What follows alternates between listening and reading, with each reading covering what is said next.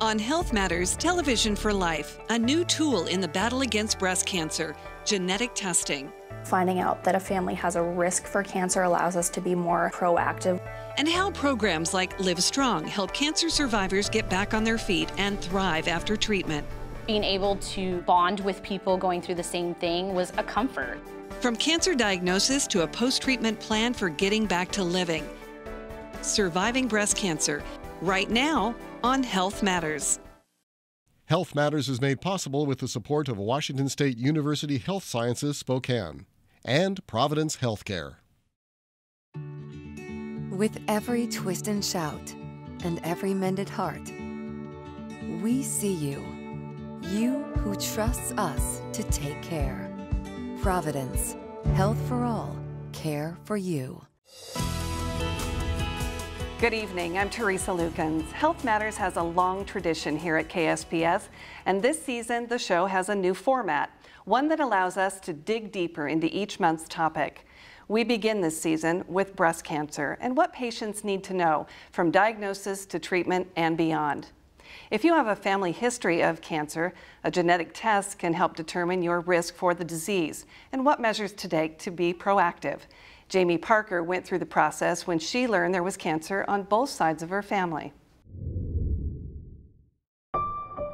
Cancer is something that a lot of people just, cross their fingers and hope they don't get. For me, I know it's more likely in my family that it could happen. So anything that I can do to be proactive and get out in front of it, I see as a win.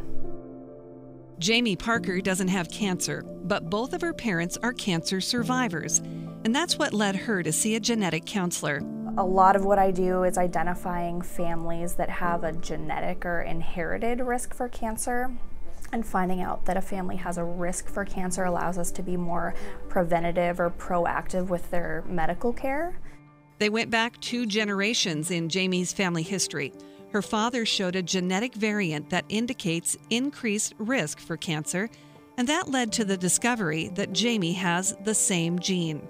So depending on which gene is involved, it allows me to communicate to the patient what types of cancers they're at increased risk for, in many cases how high those risks are, and also what to do about that. Like many genetic counseling patients, breast cancer is highest on Jamie's risk assessment, but she also has a predisposition to colon cancer and stomach cancer. It's kind of sobering when you first hear that you have a genetic propensity for cancer. It took a minute to process, and it's not just impacting me, it's of course impacting my children as well. Because of her risk level, Jamie now qualifies for accelerated screenings, and she's taking advantage of resources to reduce her risk.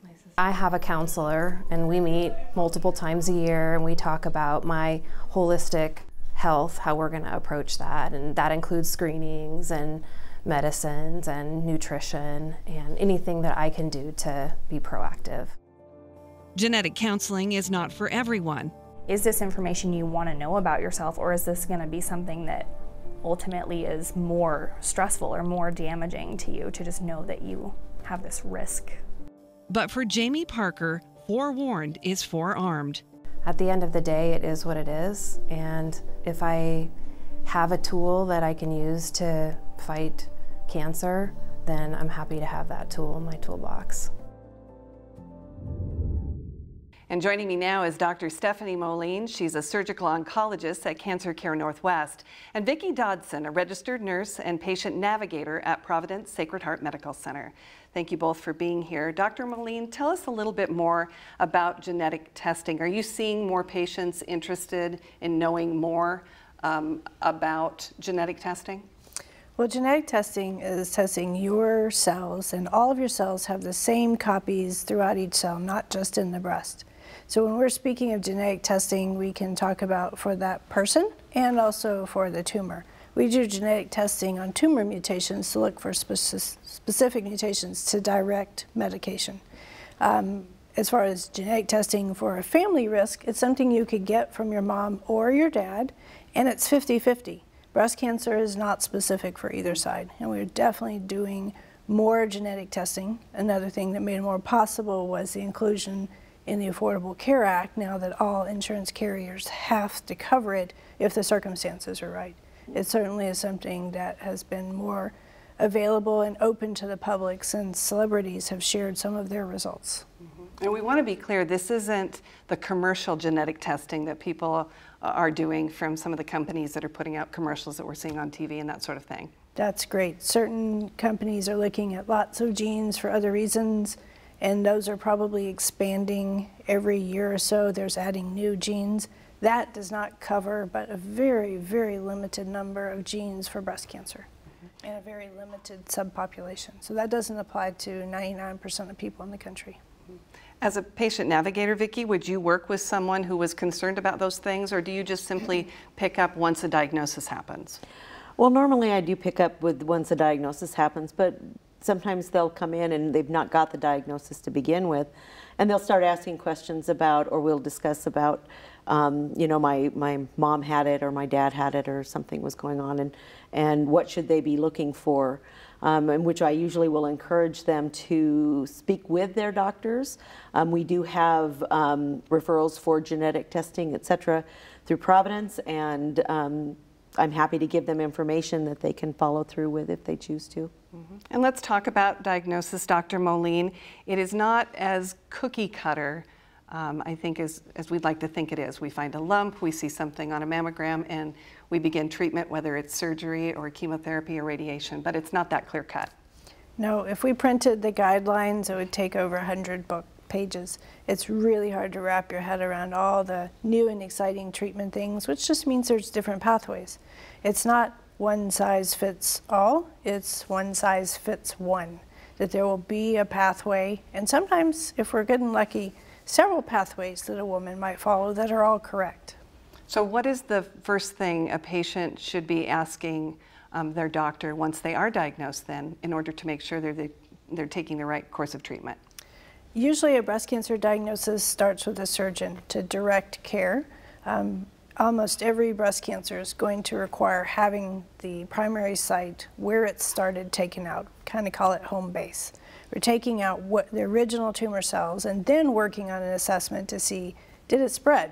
Did it go somewhere else? And then using medicines and other treatments to treat the cells that might have left the breast before we even knew they were there. So the surgeon might be the lead on a team of doctors or healthcare providers. It's definitely a team. But yes, we might be the first person that most patients with breast cancer will see. So I can only imagine what it's like to be sitting across from the doctor when you get that diagnosis, not maybe hearing everything they're saying, you're trying to process this information. Turning to a patient navigator would help you navigate through those complicated. We highly recommend when patients are going in to meet with their doctors to bring a second person with them, because the stress is incredibly high just meeting to hear what the doctor has to say, and you reach a certain point where you just don't hear much of anything else, and so having that second set of ears is really important so that you have that backup to figure out what's going on, what's happening. I am one more person that would be able to go in with the doctor's permission to come in and listen in, so that I have an idea of what the plan is, because the pathway may be unique, and so if hearing what they want to do, then I can step in and say, okay, this is what the doctor said. Remember, this is what we're going to do, and offer that support and clarification, so that they can ease some of that fear of what's happening. Because a lot of times, if you don't know what's happening, the fear is more just the unknown versus just trying to figure out the whole picture for them. So a family member could play a role in that, but as a navigator and a neutral party, you may be able to better explain, and as someone who might even understand the medical terms that could be involved and that path, just an added piece to the puzzle? Yes, I'll tell the patients that I speak doctor. So sometimes, you know, those bigger words that just don't quite come into effect, you're able to have that time, the extra time, when the doctor stepped out, that I can, okay, this is what the doctor said. This is littler words for them to be able to make those decisions and what they're going to do. Mm-hmm. And because surgery is usually the first course of treatment, as you mentioned, what do patients need to know to prepare to go through that surgery ahead of time, mentally, physically? Well, just know it's incredibly safe to have procedures now, and that we've got all the best techniques. We sit in an area where we are blessed with excellent medical support on all avenues, including surgery, anesthesia, and support for management of symptoms. Like I tell people when they come, I said, we know that the average person hearing such a big meeting and a meeting with a doctor, such as a cancer diagnosis, hears about 25% of what we say. So if you bring a couple people with you, and hopefully we've written it down and given you a copy of our list, and you have some other sources of information, you have somebody to talk to later. So it can be your best friend, your husband, your mother, sister, family member, or if we're really lucky, all three, then you'll have someone to kind of bounce ideas off of. I don't think any of us learn anything very difficult the first time. We had to practice long division a while, so you have to practice some of these things and roll it out in your head to come up with what's right for you, and to ponder, really ponder. And what about post-surgery? It's not something we don't often talk about. What can a patient expect after they get out of a surgical procedure? And I guess it really depends maybe on what procedure they undergo, but. I was thinking capital I, capital D, it depends. It depends, but we do have lots of educational materials and ability to talk to someone to give them a good expectation of what to expect. Can a patient navigator also, Vicki, help to clear up some of the confusion with how am I going to pay for this? What about my insurance? I mean, that becomes a very big concern for people. We have lists of resources, and part of with patients is getting them connected to where they need to be. There's a lot of changes that go on with insurances and which plan will cover what kind of things. So a lot of what I do is getting them connected with the people they need to talk to, whether it be our financial counselors or we have several foundations in the area that can assist in some of the things that you don't even think about with patients. You know, we have patients that have come in, that younger women that have children, and I'm going through treatment, and what do I do with my children? I don't have that. So there's places out there. We just have to get them connected with that, and I make a lot of phone calls on patients' behalves to be able to get their needs met so they can get through this. Have patient advocates with that idea to help navigate what that person needs. They're an awesome group. And to put also a plug out for extra advertising for the BCCHP program, which is a state program for Washington, and every state has the same program, just a different name between states, to help make sure women are getting the screening, and that financial limitations should not be an obstacle for getting a mammogram, getting a biopsy, and then if we find something on biopsy, to be able to afford to do treatment. Many countries in the world do have some screening program, but absolutely no follow-up. So you get diagnosed and you still can't do anything about it would be a terrible tragedy. So there are programs in the state, and almost every medical facility, office will be able to connect women up with that. And then to make sure too that you're doing your post-treatment as well. Correct. Follow-up, it covers follow-up from the day you're diagnosed. In fact, we say, people want to know, when do I get to be cancer-free? I said, you're a breast cancer survivor from the day we find it. And so that can be a long period of time and not one set point on the calendar. And that should cover that entire follow-up. All right. Well, thank you both very much for being here. We want to turn our attention now to life after breast cancer. Treating breast cancer is tough on the body. There's surgery, chemo, radiation's a possibility. It can take a toll. That's where the Live Strong program comes in. It helps cancer survivors learn how to cope with life after their illness. Kara Lamb was 38 when test results confirmed she had breast cancer. I was the healthiest I'd ever been. At the time, there was nobody in my family, that had cancer, and I thought, no, this isn't happening to me. Her life, she says, stopped for cancer. I think I didn't process it until a year later, when it was all said and done and you actually had a moment to like take in what had just been through your life. At some point during her treatment, Kara was given a piece of paper that mentioned the YMCA's Live Strong program. When they step through those doors, our goal is to meet each individual where they are, whether that's physically, emotionally, mentally. You're going to slide those elbows back, pinching the shoulder blades together, and then release. Okay. Victoria is a personal trainer and a Live Strong coach.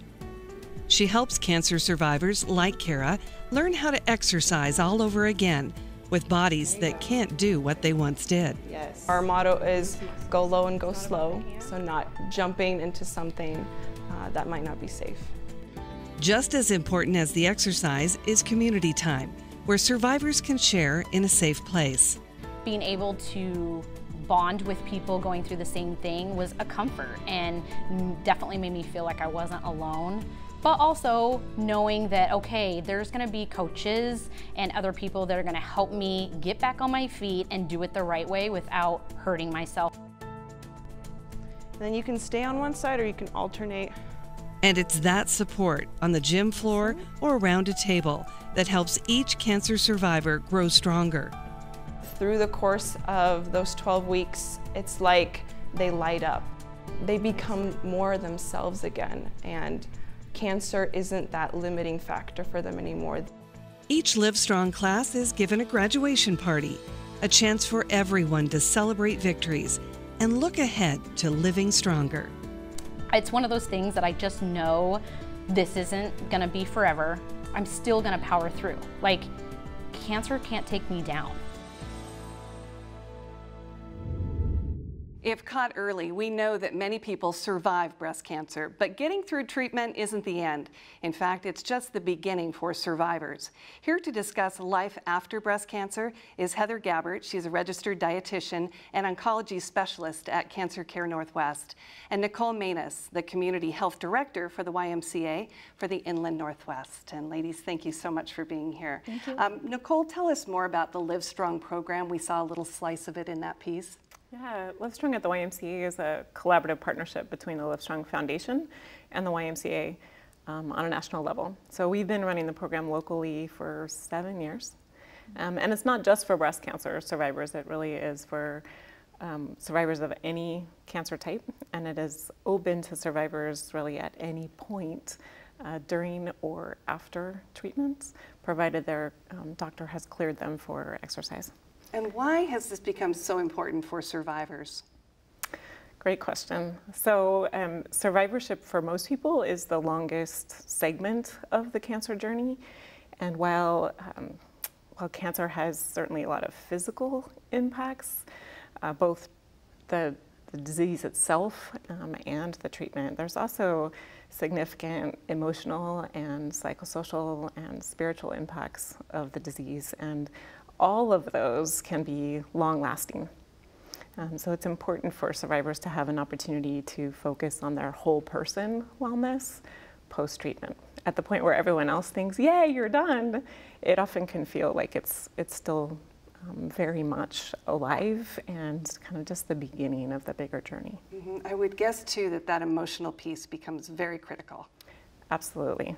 We actually spend about a third of our program time helping folks to kind of focus on and process through that emotional work. Mm-hmm. And at the same time, Heather, patients or people who have gone through treatment have to focus a lot on nutrition paired with what they're doing either at the gym or getting back to life as they know it. Is that right? That's right, that's right.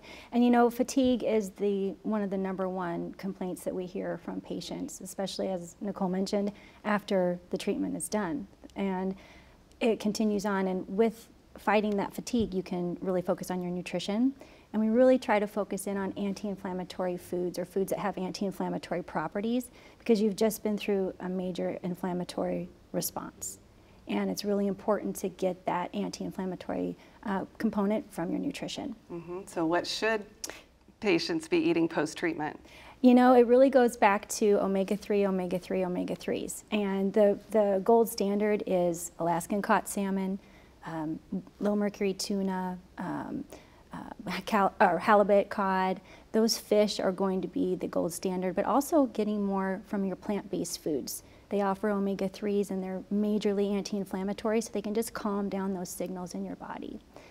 Another thing to focus on is probiotics, but the big thing in the news now is the microbiome. And we know that that's huge. That's the basis for a lot of our discomforts and our ailments and things. And so we can really include fermented foods in our nutrition. You know, some people are like, what, kimchi, what? Kombucha, even fermented sauerkraut, yogurt, kefir, those things are going to be very important. So really a strong recommendation from myself is to get fermented foods in daily if you can.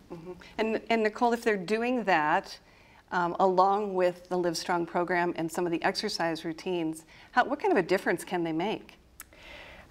Well, it's pretty significant. A lot of folks come out of treatment and say, you know, I feel worse than I did at the point that I was diagnosed. And so if they can get these supports early, and we're seeing more and more people that are actually engaging in the program while in treatment. So if they're getting support from a dietitian, doing the nutrition work during treatment, and then continue that and stay as physically active as possible, it can both support treatment and then help people return to wellness so much more quickly. And does that include cardio and weight-bearing exercises? Yeah, so the program is pretty comprehensive. It's really balanced from the perspective of everyone's doing some cardiovascular work, some muscle strength and endurance work, balance and flexibility work. Some of the treatments can really impact things like balance and flexibility. And very often there is muscle that is lost through a period of treatment and inactivity. And then some of the chemotherapy can really impact heart and lungs as well. So all of it is really important. And we do some baseline assessments so we know where individuals are starting and then really tailor the program to individual goals and needs. Well, that's what I was just wondering, because everybody's different. So making sure that they are tailored to what that particular person needs must be critical. Absolutely. You know, and some folks are coming in fairly mobile, others may be coming in, you know, using a walker or in a wheelchair or on oxygen. So it really is going to be radically different based on what a person's starting point is and what their goals are. So using a program like Live Strong is also important to making sure you're doing it right. Yes. So all of our coaches, in addition to the coaches being certified personal trainers, they've gone through some considerable additional training to really understand the impacts of cancer treatment and side effects, to know how to deal with things like if someone has a colostomy or they've got lymphedema, the various side effects that are really specific to cancer treatment. They're going to get support from trainers who understand. And in the end, avoid some injuries, I would think, too. Absolutely. Yeah. And folks may have come with a significant exercise background, but once you've been through cancer treatment, the body doesn't function the same as it did before. So they may need support pacing themselves in a different way or learning some alternative exercises as they work toward getting back to where they might have been before.